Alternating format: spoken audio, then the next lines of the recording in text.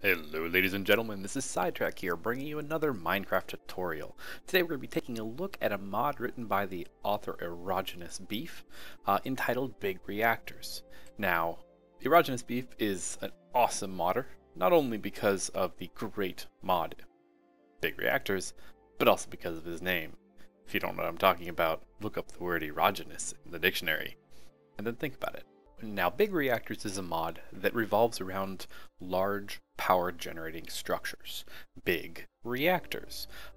We've got two different types of big reactors that this mod brings. On the bottom, you see behind me, the dark gray structure, is a nuclear power generator, and it creates power directly from radioactive material. On top, what you see is a steam turbine. It generates power through steam. Now, generally, you pair these two reactors together. The bottom reactor, generally considered tier 1, is what you have to build to get started. And then the turbine on top, you're going to build after you already have a tier 1 reactor. And between the two of them, either separately or together, they produce massive quantities of power. And I mean ridiculous quantities. One might even consider them OP. So in this video, we're going to be taking a look at the Tier 1 reactor. Next episode, or part 2, is going to be looking at the steam turbine. So without further ado, let's get started. So this here is a small big reactor. And let's go ahead and turn it on. This kind of red box, the reactor controller, is where you're going to have all of the controls and all the information about the reactor. I will talk all about these things in a little bit, but for now, notice the activate reactor button down here. Let's go ahead and turn this thing on. We notice that as it starts booting up, its temperature starts to rise. It starts to emit a redstone flux, and it'll stabilize somewhere around 900 redstone flux a tick. Now, this is a lot of power. You think this is equivalent to about, 10, 11, steam dynamos from thermal expansion? It's a lot of power from one structure. It does run on fuel, like most things. It's going to use what we call yellorite. Yellorite ore spawns in the world, and you refine it into yellorium. Talk more about that in a bit. But so, lots of power from one structure. And you can see that just in the last minute or so, we generated almost 1 million redstone flux. So pretty powerful reactor. Next, let's get started building one of these reactors. In order to build the most basic reactor from Big Reactors, you're going to need 6 different components. You're going to need to have a bare minimum of 1 reactor controller. You're going to have 1 reactor power tap. You need to have 1 reactor access port, 1 control rod, 1 fuel rod, and then for the smallest size, you're going to need 21 reactor casings. None of it's terribly difficult to make. As you can see, the reactor controller does require a diamond, but generally not too hard to get a hold of. The fuel you're going to need is, you're going to have to find yourself some yellorite ore, but that spawns pretty regularly in the world. Not that hard to get a hold of. Alright, let's start building this. What do we need to do? Well, the first thing, and you're going to see that I have elevated this above the ground, just so I can get to all parts of it, you're going to need to make a framework of reactor casings. The smallest size reactor you can make is a 3 by 3 by 3 cube. So we need to have reactor casings on all sides. If you forget one, it's not going to work. Alright. Up next, we need to have a reactor controller. The reactor controller can go in any of the faces. I'm just going to put it on the front because it's nice and easy. Now, you're going to have, let's do this way. In the middle, you need to have a yellorium fuel rod. You've got to have at least 1 yellorium fuel rod for your fuel to go in any reactor. And it has to be in the middle. In the middle of your cube. We'll talk more about that later. On top of every single fuel rod, you have to have a reactor control rod. And then somewhere on the edges, there we go, you need to have things like a reactor access port, I'm going to actually use 2 different reactor access ports because the reactor access port comes in 2 different flavors, if you will. There's an inlet mode and there's outlet mode. So inlet mode is going to be yellow and all the arrows point inward. Outlet mode is blue and points outward. You can either change them the way I just did, or you can right-click them with a BuildCraft compatible wrench and change their orientation. All right. Last thing you're going to absolutely need is a power tap. Now, and make sure it's a reactor power tap, because the power tap is where you get power. You can actually make a valid reactor without the power tap, but it would be kind of pointless because you couldn't get any power from it. Alright, so once we place that last block, all the textures connect. This red reactor controller is now red, so let's go ahead and click on that and take a look at the GUI. So what do we see here? Let's talk about all these different things. First thing, you'll notice that the status is offline. The deactivate power is highlighted in red, and then next to that we have the activate button. Now if we activate this, it tells us it's online, but nothing happens. Well, obviously we didn't put fuel in there, so let's fix that situation. We can go over to the access port, and let me make sure I have some yellorium in my inventory. Yellorium you're going to refine from yellorite, which is a yellow ore that spawns in the world. So we're going to add this yellorium to our reactor. You can put an entire stack in here, and it will automatically pull whatever it needs to fill up your reactor. In our case, it pulled in 4 ingots. So if we come over here, we now have the core fuel status. It says 100% full, which is great. So if you read through here, it tells us that we have 1 fuel rod. Its max capacity is 4,000 millibuckets. Every ingot is 1,000 millibuckets. We have 0 waste. Waste is empty, which is what we would expect. But if we go ahead and turn this on, we're going to see it start to heat up, the casing heat, the core heat, start to build some energy. It will stabilize around 250 plus redstone flux. What you'll notice is that the redstone flux per tick will start to drop. That's not a bug, it's not something you did wrong with your reactor. But what's happening is if you hover over the core fuel status, is that our fuel is starting to deplete. And the less fuel we have, the less of a radioactive reaction we can have. So power starts to dwindle just a little bit. Now, we have an excess of fuel. We have 60 yellorium ingots that are waiting to be added. What's going to happen is that once this builds up to 1,000 millibuckets of waste, this button right here shows us that we are going to automatically eject the waste. So we'll automatically eject the core, waste, and then it will input new yellorium from our inlet mode, or inlet access port.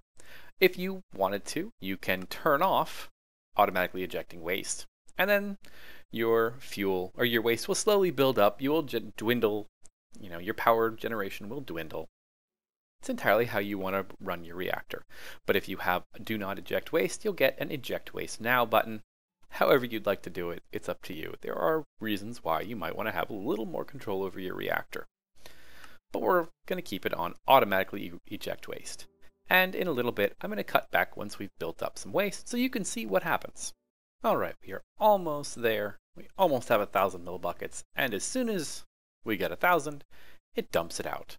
Now, I don't know if you noticed, but the redstone flux had dropped. It is now back up to 260 redstone flux. So where does that waste go, and what form does it take? Well, it comes out our outlet, our reactor access port that is on outlet mode.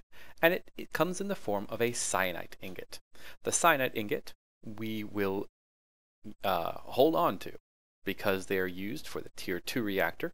You can also refine them into additional fuel that we can burn in the tier 1 reactor. More on this later. For now, I'm going to stick it in this chest. Great. Now before we move on, I want to show you why I decided to do 2 access ports, because you really can get away with just one. If you only had 1 access port, your cyanide would get ejected right here, and you could pull it out just like we did. Well, one thing that some of you are thinking is, well, man, am I going to have to babysit this thing? Isn't there a way that I can automate it? Yes, there is. So we can add a couple of, in this case, I'm using item ducts from thermal dynamics. If you don't know how to use them, I just did a tutorial on them, so you can check it out. Go ahead and stick a couple servos on here. We're going to set this to ignored. We always want it to pull out items. And up here, we're going, wrong side, this side, and I need to pop that off. We are going to set this to always active, ignore, and then we can go ahead and fill this up with Yellorium, and the Yellorium will get automatically fed into our reactor. And we will constantly have Yellorium in our reactor so long as we keep this filled up with Yellorium, or at least have some of it. And then whenever the cyanide is processed, it will get spit out here, sent along, and end up in this chest. So great, we have 2 cyanide ingots, we have plenty of Yellorium, and we are set for quite some time. While we're talking about automation, there are 2 blocks that I want to show you. One of them is the Reactor computer port, and the other is the Reactor RedNet port.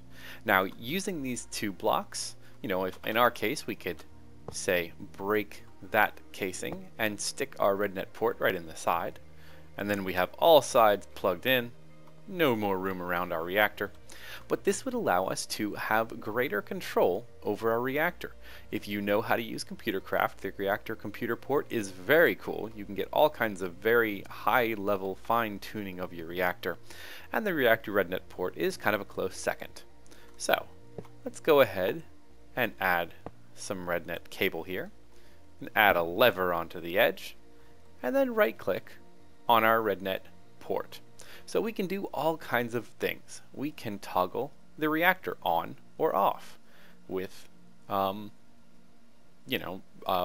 white RedNet signal. You can put this on anyone you like. You can input the control or change the control rod insertion. You can inject waste. You can output the fuel temperature or the casing temperature, or you can output the fuel mix. Now these are going to be output in terms of redstone signal, so the higher the temperatures, the percentage of fuel to waste, it'll be higher redstone signal that comes out of your RedNet cables.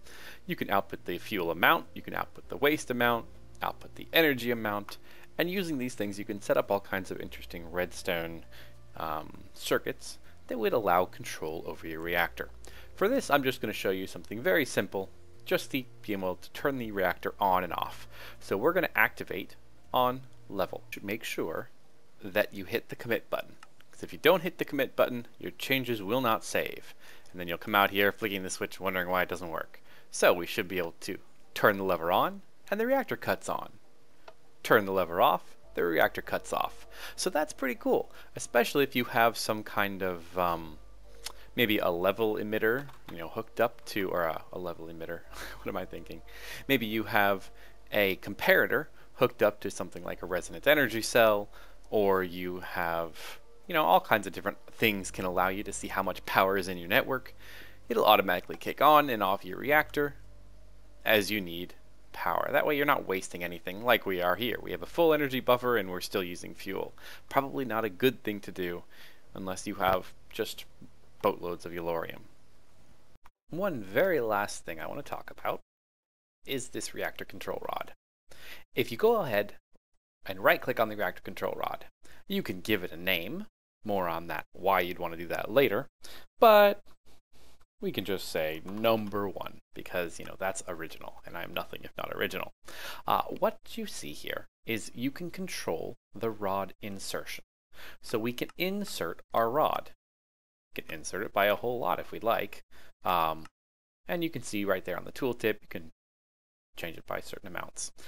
And by inserting the control rod, what this does is the control rod goes down into your fuel and it stops the reaction. If you know anything about nuclear reactors, the control rod limits the reaction. So now we are burning less fuel and we are producing less redstone flux a tick. There are certain reactors that are actually most efficient if you throttle them back. Although generally as a rule of thumb, it most reactors generally take a bit of a hit to efficiency the more you throttle them back. Whether or not you care about that is entirely up to you. So that's the very basics of big reactors. What we're going to do right now is talk about some of the more advanced methods and things that you should consider. More specifically, we're going to cover the big part of big reactors. Alright, this is a bigger reactor. It's still 3 high, just like that little one guy over there, but it is now a 5 by 5 instead of a 3 by 3. Okay, we have a fuel core in the middle, but now we have all this empty space around this fuel core. Well, what should we do with that? Well, first off, we could decide to pack it with more fuel rods and more control rods. Remember, a control rod has to go on top of every single fuel rod. But we're not going to do that right now. Obviously, if you add more fuel rods, you expect to get more power. And you would. Nothing wrong with that. But what I want to talk about is something a little more complicated, if you will. So another thing that we want to think about when we design our reactors is what temperature is the reactor going to get to.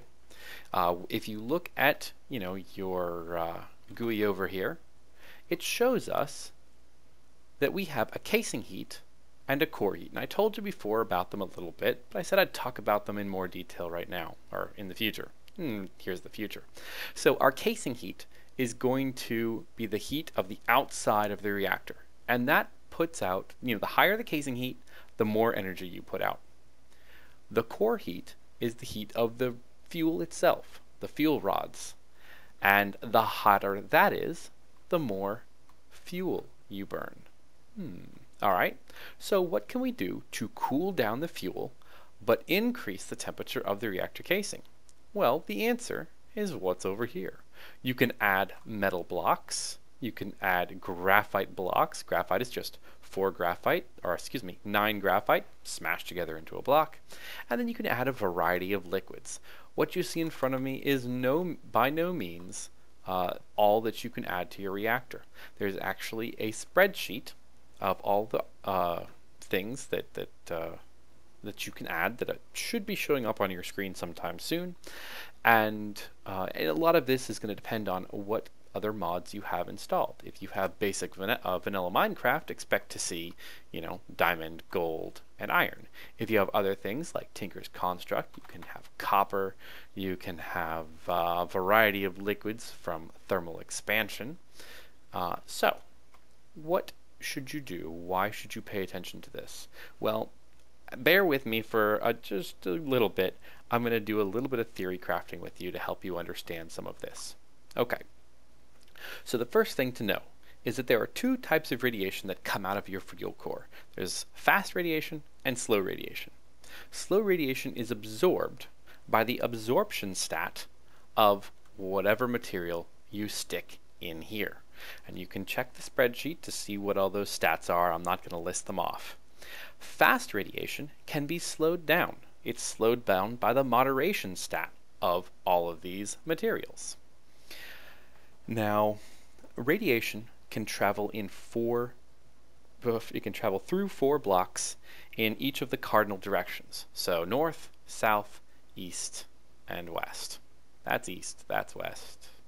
South is behind me, north is up there. Yeah, I'm looking at doesn't matter. It does not travel in a diagonal, and it does not travel up or down. All right. So the 4 stats that you want to look at when you're considering these blocks are your absorption stat, and that's how much radiation is absorbed, specifically how much slow radiation is absorbed. You look at the heat efficiency, and that's how much of that absorbed radiation can be turned into redstone flux per tick. Heat efficiency is a pretty important thing. Moderation is how much fast radiation is slowed down, and then thermal conductivity is how well it cools the fuel rods. So something that you're going to stick next to a Yellorium fuel rod, you're going to want to have high thermal conductivity. Okay. Something that you're going to want to put next to the reactor casing, you're going to want to have high heat efficiency because it will allow more heat to get warm up the reactor casing, which is going to produce more power. Okay, so a couple of things. If you want to discover this all on your own, cover your ears because I'm going to spoil a little bit. For those of you that don't want to figure this out and play with it and tinker around, a couple of notes. Okay, cryothium. Gelid cryothium from Tinker's Construct, or excuse me, thermal expansion, is one of the best materials you can use in your reactor for pretty much most cases. It's got a very high thermal conductivity. It's very good for cooling, so it's great to put into your cores. It's a very good moderator. It's great for slowing down fast radiation. It's got a very high heat efficiency, so it generates more heat or more, redstone flux for the radiation that it absorbs. Okay. Resonant ender is a great thing to put around the edges of your reactor. It's got the highest absorption rate. It's got the highest absorption and heat efficiency. So it's really good for around the edges. And then graphite over here is kind of a situational block. It has almost no absorption rate, so it's really good to put between cores. If you had, say, a fuel rod there and a fuel rod here, you could put a block of graphite. Do I have any graphite on me? I do. Right between them. And that will allow the radiation to spread from one core to another core and basically improve the efficiency of your reactor. Alright, so back from theory crafting, let's go ahead and make a reactor and see what we do, because one of the best things you can do with this mod is just play around. Goof off, see what you can make. Right now, let's add some copper. Okay, we'll add some copper around the edges, because why not? Now remember, I said that radiation does not travel in a diagonal, so you could add copper here, but it's actually not going to make a difference. So you can leave it blank.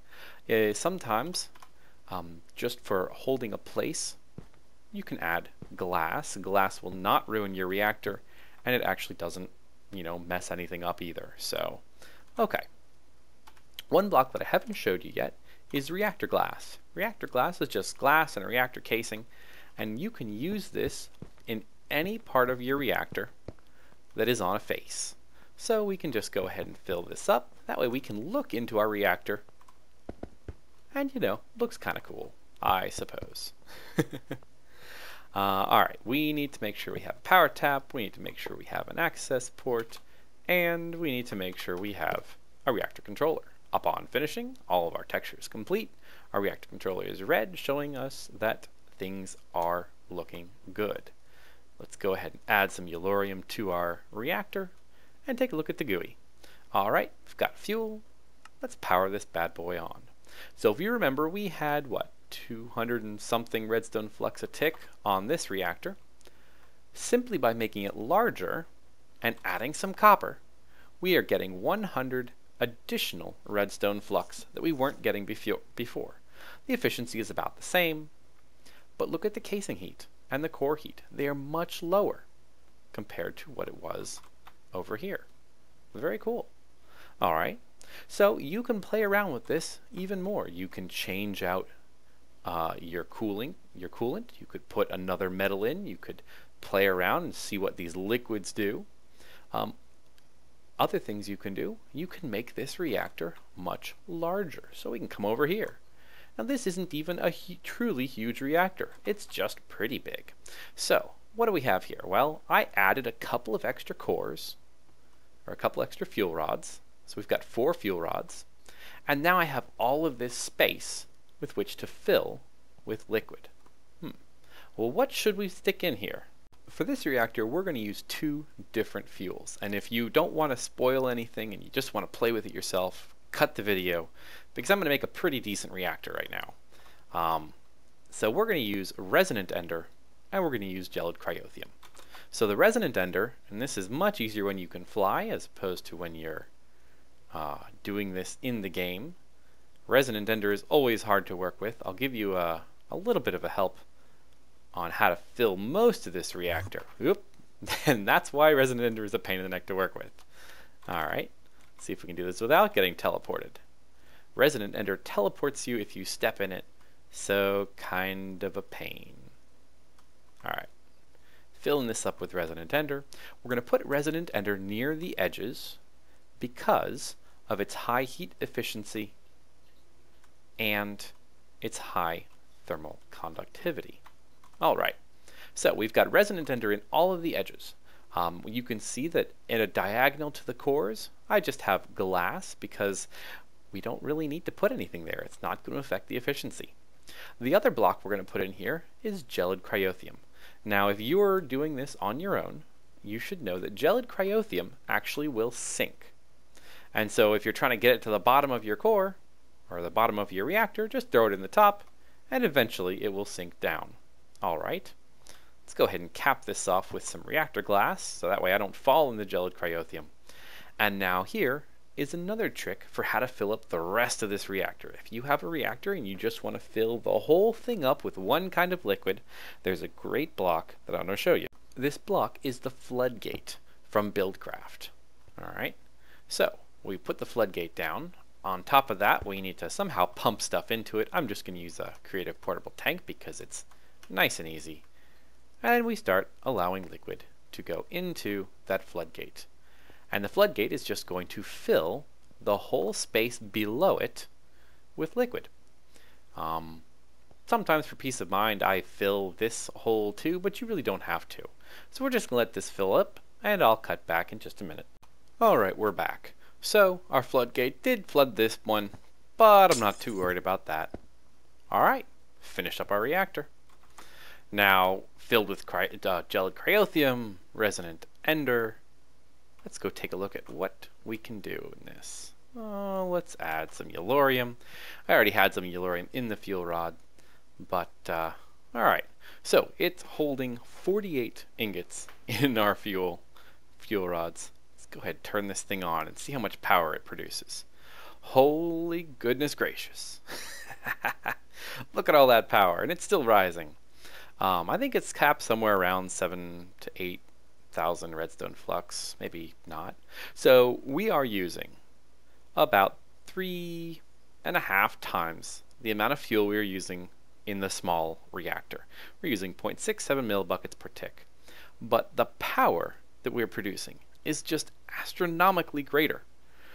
Almost 8,000 redstone flux per tick. That's impressive. Part of the reason why we have such a high efficiency is because we have those 4 fuel rods. Those 4 fuel rods are helping each other because they are in close proximity to each other. They are increasing the efficiency. So we have almost 400% efficiency, which lowers the fuel cost.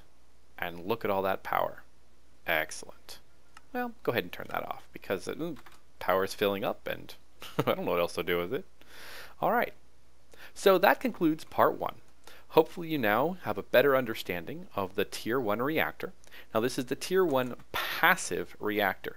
Next episode, we're going to talk about the turbine, and we're going to talk about how you can modify this Tier 1 reactor to provide steam for this turbine.